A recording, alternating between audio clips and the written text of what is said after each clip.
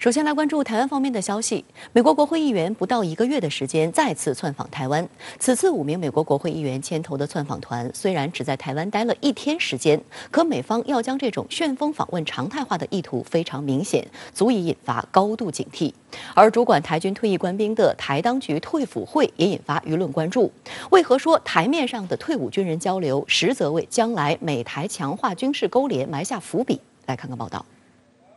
此次窜访团的5名美国会众议院议员周五晚离开台湾。据台媒报道，在台20几个小时内，窜访团见了蔡英文、外事部门负责人吴钊燮、退辅会负责人冯世宽等人。双方就区域安全情势、台湾后备军力提升、所谓台美经贸合作等议题深入交换意见。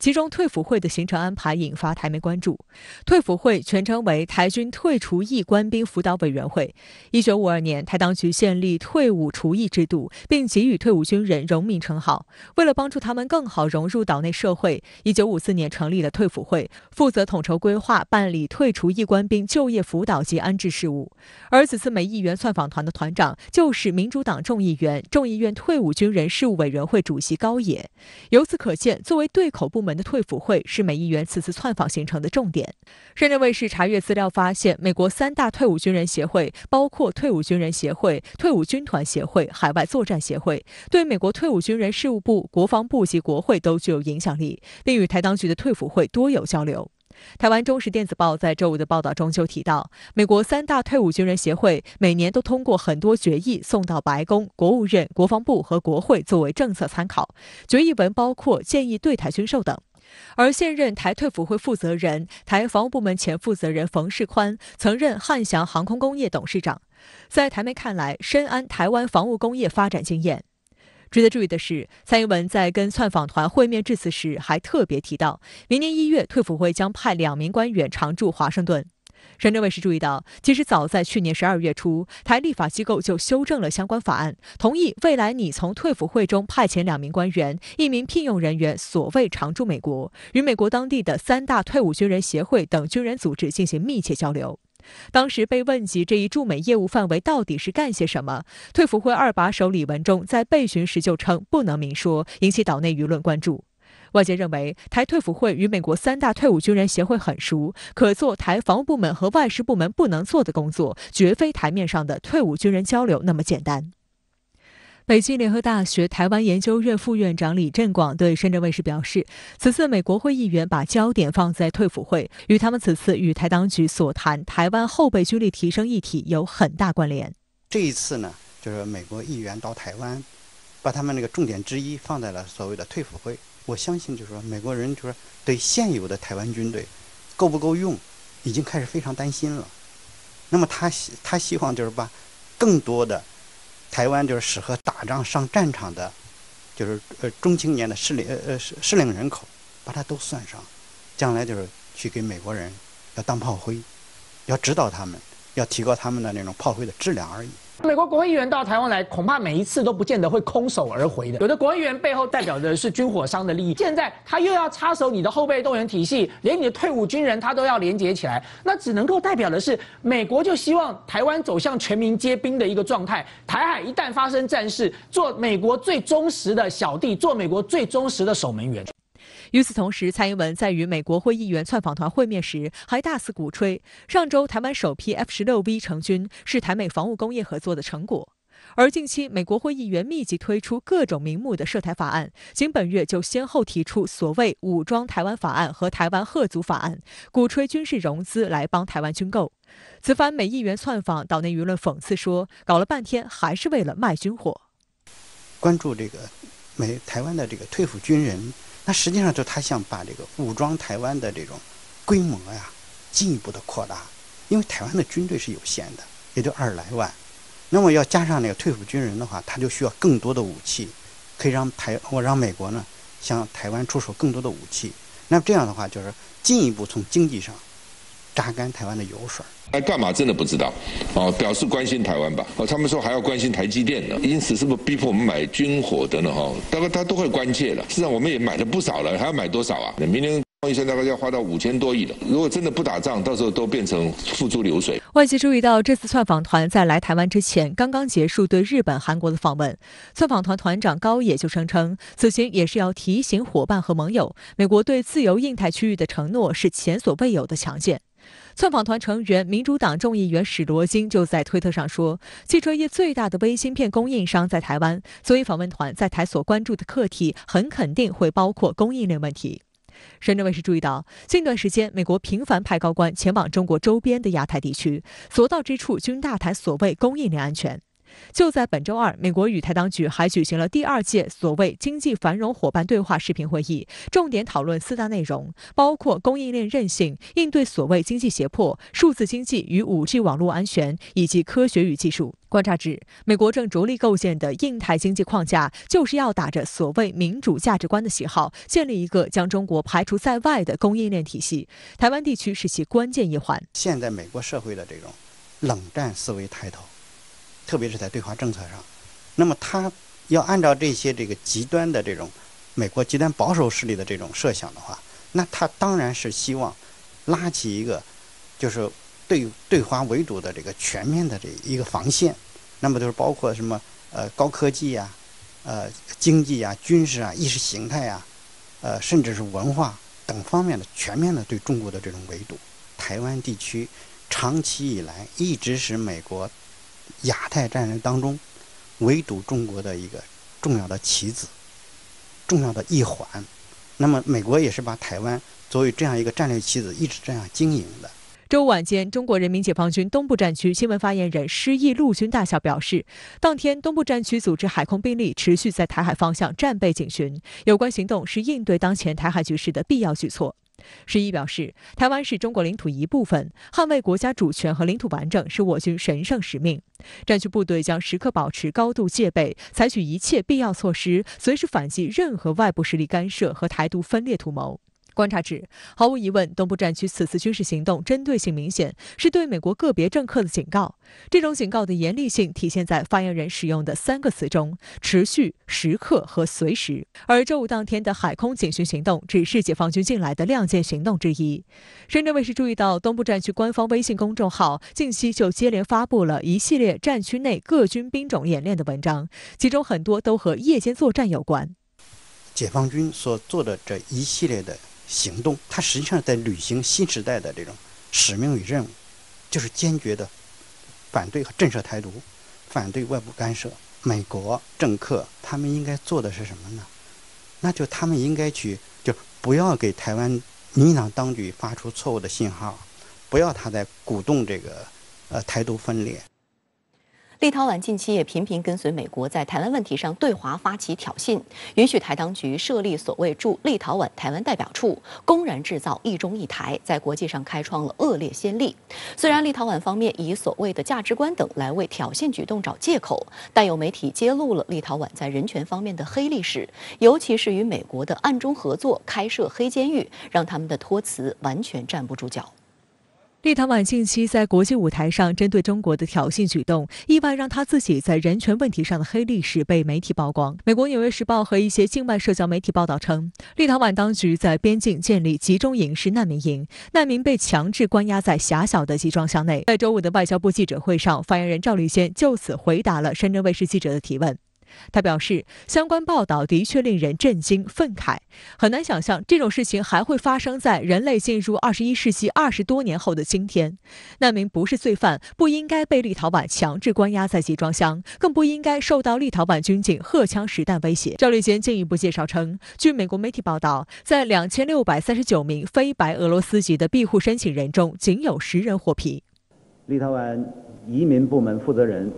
曾半开玩笑地承认，立陶宛确实十分仇外。立陶宛当局批准给予庇护的难民中，多数为外国意见人士。立陶宛宪法法院前任院长称，立陶宛当局大规模拘留难民以及对其诉讼权的限制，涉嫌违反立陶宛宪法和欧洲人权公约。他永远采取的一种是歧视性的、非公正的、有选择性的这种人权政策，那么在这次这个和美国合作的事件中体现的就更加明显了。这就说明什么？就是人权作为普世价值，它是有虚伪性的，并不是真正的实质意义上的一种人权。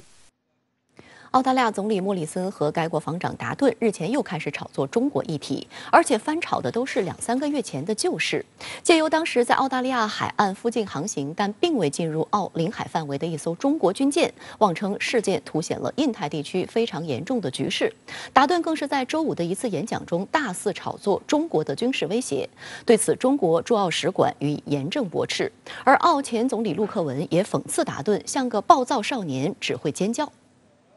综合路透社今日俄罗斯的媒体周五的报道，莫里森和达顿提到的是中国海军一艘舰艇在8月和9月期间在澳大利亚附近海域合法航行一事。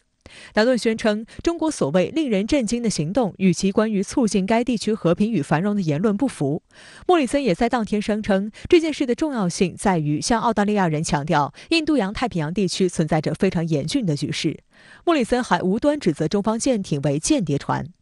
对此，外交部发言人赵立坚周五表示，澳大利亚个别政客出于一己私利，热衷于发表煽动对立的言论，这种做法极不负责任，注定不得人心。作为一个长期受益于对华合作的国家，澳大利亚鼓噪中国威胁论，既不符合事实，又很不道德，终将搬起石头砸自己的脚。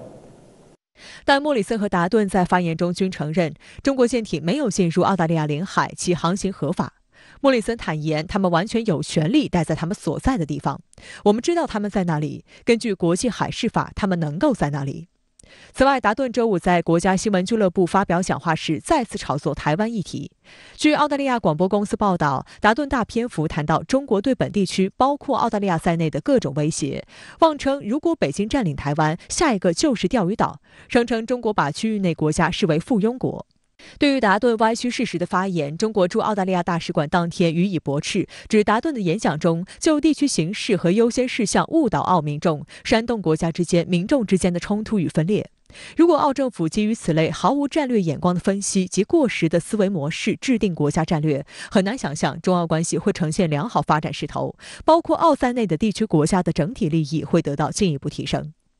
澳大利亚的部分头脑清醒人士更是忧心忡忡。前总理陆克文周五就在推特上评论称，达顿就像一个暴躁少年，热衷于与中国开战，因为他认为这让他看起来很强硬。我们需要一个清醒的国家安全战略，而不是只会尖叫。另一位澳前总理基廷也直言，达顿是一个危险人物。很不幸的是，他还是澳大利亚的国防部长。他在演讲中所描绘的澳大利亚在该地区的外交和国防态势，透露出一种令人不寒而栗的侵略性和不切实际。事实上，达顿在自10月底以来，已经2次就台湾问题上发表不负责任的言论，妄称中国大陆没有权利收回台湾。如果美国承诺派兵保卫台湾，澳大利亚不参加将是不可想象的。对此，澳大利亚参议院反对党工党领袖影子内阁外交部长黄英贤指出，相关发言的背景来自于明年5月即将举行的澳大利亚大选。莫里森政府显然有意要将所谓国家安全作为其大选的竞选重点和主轴，故意激怒中国，并提高战争威胁，以求赢得下次选举。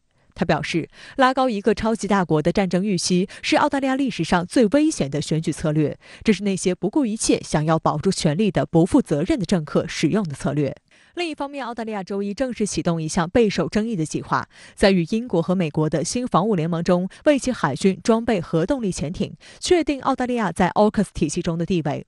当天，澳国防部长达顿与英美外交官共同签署协议，允许三国之间交换敏感的海军核推进信息。对于澳大利亚此举，国际原子能机构理事会周五按照中方所建议新设议题，首次专门讨论了美英澳核潜艇合作所涉核材料转让及其保障监督等影响不扩散核武器条约各方面的问题。这是一个话语权的变化，之前都是美国西方少数国家他们是指点江山，那么现在呢，这个中国和这个第三世界国家这个带头开始监督这件事情，那么把这个话语权不说这个完全夺过来吧，至少这个分散了话语权，那么使得在核的话题上，这个国际社会呢变得更加均衡变得更加透明，变得更加公开更加的这个理性。会后，中国常驻维也纳联合国代表王群和俄罗斯常驻维也纳联合国代表乌里扬诺夫举行了联合记者招待会。双方认为，美英澳三国核潜艇合作危及国际防扩散机制、全球战略平衡与稳定以及战后国际安全秩序。王群强调，美英澳三国核潜艇合作隐患巨大，危害严重。从防扩散角度看，是赤裸裸的扩散行径。三国核潜艇合作的要害是美英这2个核武器国家向澳大利亚这个无核武器国家转让成吨的核武器材料，这显而易见违反不扩散核武器条约的目的和宗旨。三国迄今始终回避这一基本事实，甚至还试图混淆视听，完全是掩耳盗铃之举。三国核潜艇合作是国际原子能机构的保障监督安排的大麻烦，必须得到纠正。三国核潜艇合作一日不停止，国际安全一日不安宁。相关话题来连线特约评论员张思南。张先生您好，当地时间周五，澳大利亚防长达顿叫嚣中国将我们视作朝贡国，他为什么要这么胡说八道呢？自1949年新中国成立以来，中华人民共和国一直在践行一个朴素的愿望，那就是每一个国家无论大小、贫富、强弱，一律平等。而中国这些年即使在自身实力不断增强的情况下，也从未放弃过朝这个方向努力。我认为达顿不是看不到这一点，他不过是在传统的中国威胁论框架内，试图以一种自以为聪明的言论来隐藏自己对于中国崛起的敌意。正如澳大利亚前总理保罗·基廷直言，达顿为澳大利亚描述的外交和国防蓝图透露出一种令人不寒而栗的侵略狂想。第二，达顿侮辱了中华文明历史上的朝贡体系。达顿宣称，中国的崛起将带来朝贡体系的重建，迫使澳大利亚放弃国家主权和对国际法秩序的坚持，令澳大利亚陷入危险的军事和经济态势之中。总结一下，主权、军事和经济危机，同时还伴随着既有国际秩序的瓦解。我不确定达顿谈论的是哪里的朝贡体系，但他所描述的这种着眼于政治压迫和经济掠夺，以强国对弱国的控制渗透为核心的国际体系，倒的确存在，而且有一个非常响亮的名字，叫做欧美殖民主义，盛行于18至20世纪，直到今天，整个东亚乃至是全球仍然生活在后殖民时代的阵痛之中。事实上，真正的朝贡体系其本质是一种良善的国际秩序，着眼于由内向外的文明辐射，而非西方宗主国和附庸国之间那种基于主权控制和国际资本主义剥削的关系。这就是为什么中国历史上极少对海外大规模用兵，而这一体系的最终终结也不是因为自身的崩溃，而是源于西方世界的殖民主义对于古老东方世界的侵袭。本周国际原子能机构理事会讨论美国、英国、澳大利亚的核潜艇合作问题。中国和俄罗斯代表发言时表明反对三国核潜艇合作，认为会危及国际核扩散机制。您对此如何看？我认为这其中涉及的关键问题在于，澳大利亚从美国和英国寻求核潜艇以及建造技术是否在不扩散核武器条约的约束范围之内。该条约第1条和第2条明文规定，包括英、美、澳在内的各缔约国禁止对核武器的成品、原料和技术进行转让。这表明不扩散核武器条约的主旨是不扩散核武器。这是为什么澳大利亚方面否认其行为是违背核不扩散条约义务。澳大利亚方面宣称，核潜艇之上的核装置不属于核武器，而是一种核动力装置，因此不受条约限制。然而，这种论述实际上是在偷换概念，将核武器的范围过小地限定在了武器级别的爆炸装置。实际上，根据不扩散核武器条约，一切能够出现超临界反应、发生核爆炸的装置，均等同于核武器。它其中的关键不在于其设计用途，而在于铀235的浓度本身。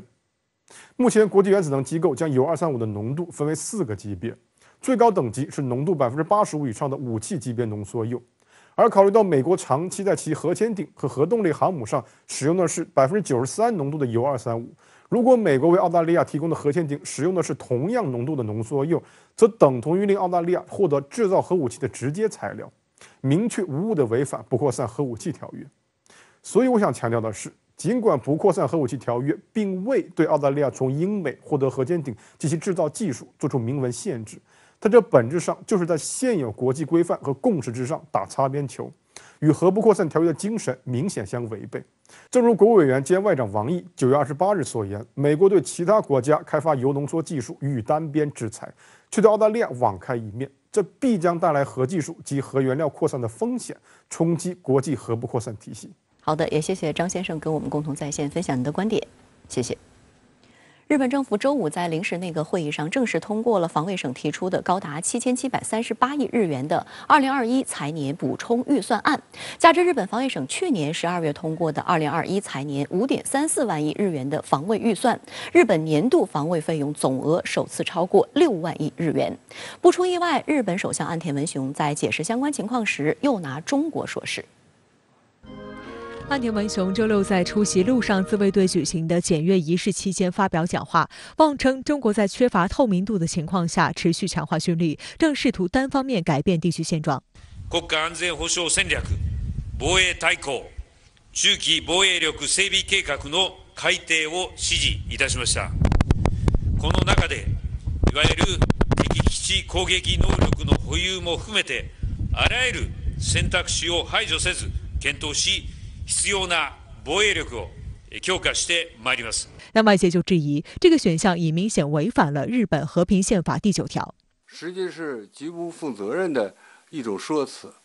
那么在这里边，他是在寻找借口，为走向军事大国的向外甩锅。与此同时，日本还加强炒作中国海军的正常演训活动。日本防卫省周一晚接连发布2条消息，宣称当天分别在宫古海峡与对马海峡发现中国海军舰艇活动。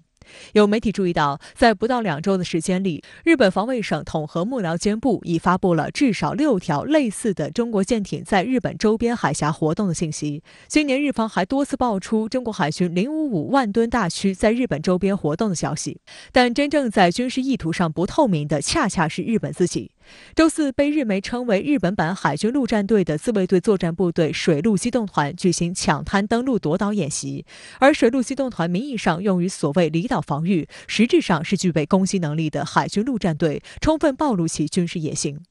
事实上，日本已连续9年利用渲染周边地区紧张局势的手段，谋求增加军费预算。作为美国的长期盟友，日本增加军费无疑可更好地配合印太战略，取悦美国。美国国务院负责东亚和太平洋事务的助理国务卿康达，本月9号在东京接受采访时，就日本防卫预算声称，美国欢迎增加金额。报道还声称，为遏制中国，康达对在安全保障领域日本发挥更大作用表示期待。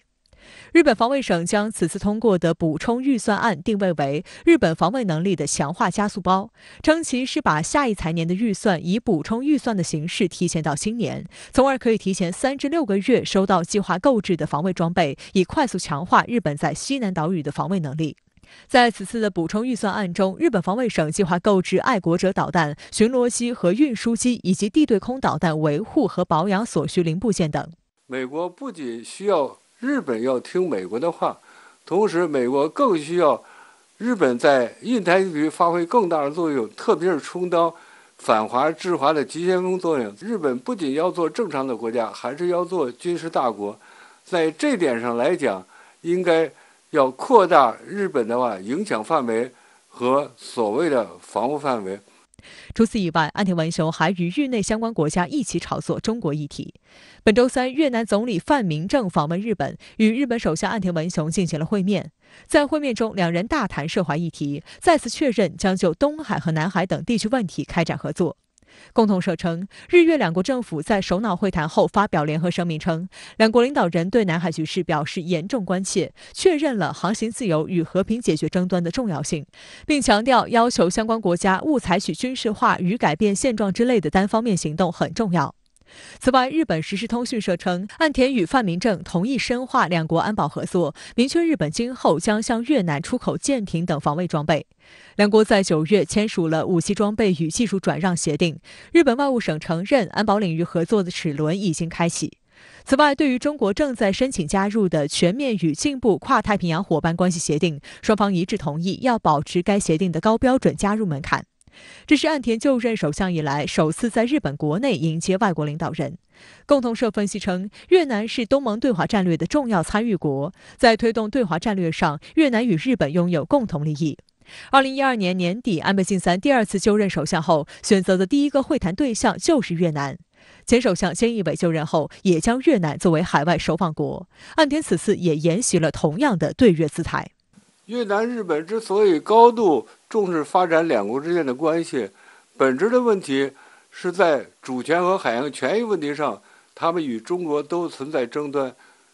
如果两个国家走到一起，绑到一起，那么就可以对中国形成比较大的政治压力，这是向外界所传递的一种信号。新冠病毒迄今为止最新突变最严重的变异毒株奥密克戎在南非扩散，引发全球关注。新的变异毒株有哪些特性？为应对新变异毒株的挑战，世界多国宣布了旅行禁令，为何引起世卫组织担忧？新变异毒株的出现又会给中国接下来的防疫工作带来哪些警示？刘和平独家解读。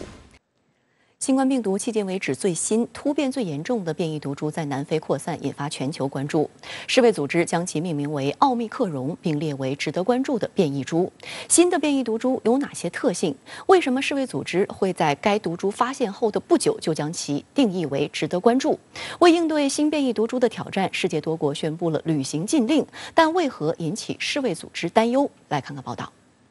当地时间周五，世卫组织紧急会议讨论了南非报告的新变异病毒 B.1.1.529， 将其命名为 Omicron。该变异毒株最初是本月11号在南非邻国博兹瓦纳首次发现，3天后，南非记录了全球首个 B.1.1.529 感染病例。当地时间周四，南非国立传染病研究所宣布确认这一最新变异毒株。Based upon the information that we have, particularly from South Africa,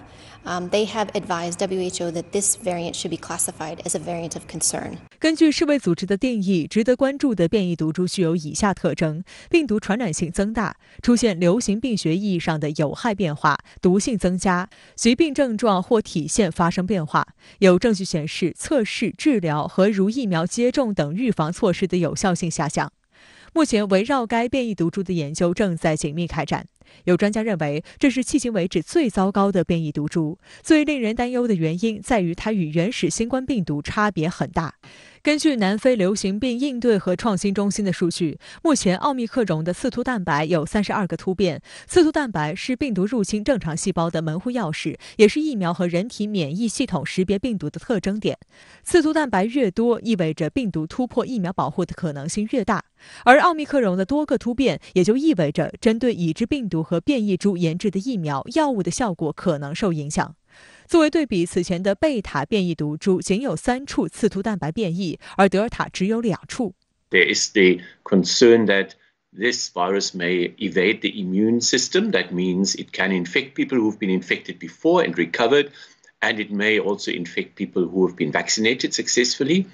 And it also seems to be quite transmissible. But, it's very early days, so we are studying this very actively at the moment. 简单来说，病毒不时进行突变是为了使自己更容易生存。而在感染病例越多的环境下，病毒发生突变的几率就越大。迄今为止，新冠病毒已有成千上万次微小的改变，但绝大部分没有什么影响。截至目前为止，新冠病毒还有4种变异毒株引人关注，分别是阿尔法、贝塔、伽马和德尔塔变异毒株。贝塔和新发现的奥密克戎均是在南非发现。据悉，奥密克戎变异毒株是从南非的艾滋病患者体内进化而来。据德国之声报道，伦敦大学学院遗传学研究所所长弗朗索瓦·巴洛克斯教授表示，奥密克戎变异毒株可能是在慢性感染期间发生突变，意味着这个患者的免疫系统已经因未经治疗的艾滋病而减弱。不过，这也只是现阶段的猜测。尽管现在对奥密克戎进行任何悲观或乐观的评估都为时过早，但它似乎已经在南非显示威力。目前，奥密克戎已经在南非豪登省迅速传播，而南非最大城市约翰内斯堡就位于该省。此外，比利时、以色列也已报告发现感染奥密克戎的病例，前者从埃及到比利时，后者从非洲国家马拉维到以色列。香港富豪机场酒店也有2名病例检测出携带奥密克戎，涉及1名从南非抵港的印度籍男子和住在其酒店房间对面的加拿大返港男子。这是香港首次发现该变异毒株。另据新加坡联合早报周六报道，2架载共600人自南非启程飞抵荷兰阿姆斯特丹的航空公司班机，机上可能有多达85人感染新冠病毒。目前这些人正接受进一步筛检，以确定他们感染的是否为奥密克戎变异毒株。包括欧盟27国、美国、英国、日本、澳大利亚、加拿大、俄罗斯等在内的多个国家已经宣布了不同程度的旅行限制措施。香港特区政府也宣布，自周六凌晨0时起收紧入境限制，禁止在21天内曾逗留非洲南部，包括博茨瓦纳、津巴布韦、纳米比亚等在内的8个国家的非香港居民登记来港。而自周日起，由非洲南部8个地区抵港的香港居民需入住竹篙湾检疫中心7天，之后再到酒店隔离14天。不过，世卫组织就呼吁避免草率地采取旅行限制措施。世卫组织发言人德梅尔表示，各国应当基于风险评估和科学的方法来采取措施。中国工程院院士钟南山在周六举行的一个论坛上表示，接种疫苗肯定是非常有效的。根据最新数据，我国完成新冠疫苗全程接种人群已占全国人口的 76.8%， 为达到今年年底超过 80% 的目标，实现群体免疫奠定了非常好的基础。有流行病毒学专家表示，中国使用范围最广的灭活疫苗，可以通过替换疫苗毒株来应对新冠病毒的变体。一旦奥密克戎流行势头抬起，随时可以替换新冠疫苗毒株。而对于此次新冠病毒变异又出现在非洲大陆，也凸显国际社会对于援助包括非洲国家在内的广大发展中国家的重要性。根据最新发布的新时代的中非合作白皮书，在非洲疫情发生后，中国第一时间驰援非洲，开展了新中国成立以来涉及范围最广、实施难度最大的人道主义援助行动。从2020年起，中方向非洲53国和非盟提供了120批的紧急抗疫物资援助，实现了对非洲抗疫援助全覆盖。中国还积极同非洲国家分享抗疫经验，向17个非洲国家派出了抗疫医疗专家组或短期抗疫医疗队，并推动中国援建的非洲疾控中心总部项目提前开工建设。特别要指出的是，中国积极践行将疫苗作为全球公共产品的这一承诺，率先向非洲国家援助新冠疫苗，目前已累计向非方提供了近2亿剂的疫苗。好的，相关话题来连线特约评论员刘和平。刘先生您好。对于南非出现令全球再度陷入恐慌的变种新冠病毒奥密克戎，并导致近日当地新冠病毒感染人数激增一事，您是如何看？其实截至目前为止，这个新冠病毒已经在地球上肆虐了接近2年。为了对抗这次疫情，整个人类付出了巨大的代价，包括生命以及财产、财力、物力。然而就在大多数人已经陷入极度的疲劳状态，并期盼这场世纪性的疫情能够早日结束的时候，新冠病毒却再次来了一个重大而突然的变种。这一方面真的是让人感到非常气馁，另外一方面也对传染性疫情及其防控有了新的认识。这个变种病毒的出现，意味着绝大多数国家原先依赖疫苗与特效药来结束疫情的想法，再度遭遇到了新的挫折。同时更意味着那种与病毒共存的想法已经越来越不靠谱。这对于人类防御抗疫的信心将会是一个沉重的打击。从2年前到现在，这个病毒已经经历过几次严重的变种，这次再度出现了更为厉害的来自南非的变种，那也就意味着这个新冠病毒的变种仍然在路上。我们整个人类得随时提高警惕，迎接下一个更为严重的变种。而且有英国科学家认为，南非的这次变种有可能源自一名感染新冠病毒的艾滋病人。假如新冠病毒与艾滋病病毒相结合，那对于整个人类来说将会是一次更为严峻的挑战。这次变种病毒发生在非洲，这个地方不仅艾滋病病毒携带者众多，而且经济落后，医疗资源极度匮乏，大多数人尚未接种过新冠病毒疫苗。这个也就意味着这个变种病毒在非洲将极有可能形成失控的态势。同时，鉴于过去2年来很多国家，尤其是西方国家在防御抗疫上的糟糕表现，虽然这些国家在南非出现变种病毒之后已经以极快的速度暂停了来自南非的航班，但是我对于这些国家最终能否阻止这个变种病毒的入侵真的是不抱太大的期望。除此之外，我认为整个人类还得严防这个病毒有可能带来的次生灾害，尤其是对全球经济与金融体系的重大冲击。过去2年的疫情泛滥已经导致了全球供应链的严重断裂，并导致全球能源领域先是出现了过剩与价格暴跌的危机，后又出现了短缺与价格暴涨的危机。假如这次变种病毒再度肆虐，已经极度脆弱的全球供应链还能不能扛得过又一次沉重的打击？同时，过去2年来，为了应对疫情，包括美国在内的很多国家已经无节操地印刷了天量的货币，并导致了全球股市与资产价格的暴涨。而现在随着经济刺激、边际效应的递减与新的变种病毒出现，已经处在岌岌可危状态下的全球金融体系会不会因此而出现雪崩式的坍塌？这些都是值得我们接下来要高度关注的。那在您看来，南非出现令全球再度陷入恐慌的变种新冠病毒奥密克戎，又会给中国接下来的防疫抗疫工作带来哪些警示？我知道，经过2年艰苦卓绝，以坚决清零为目标的防御抗疫工作，中国国内少数地方部门和一些人员当中，防御抗疫体系也不可避免地出现了一定程度上的疲劳与松懈。这就是最近一段时间以来，不断有人建议反思中国的病毒清零政策，甚至是建议中国也要学会与病毒共存的原因。然而我们看到，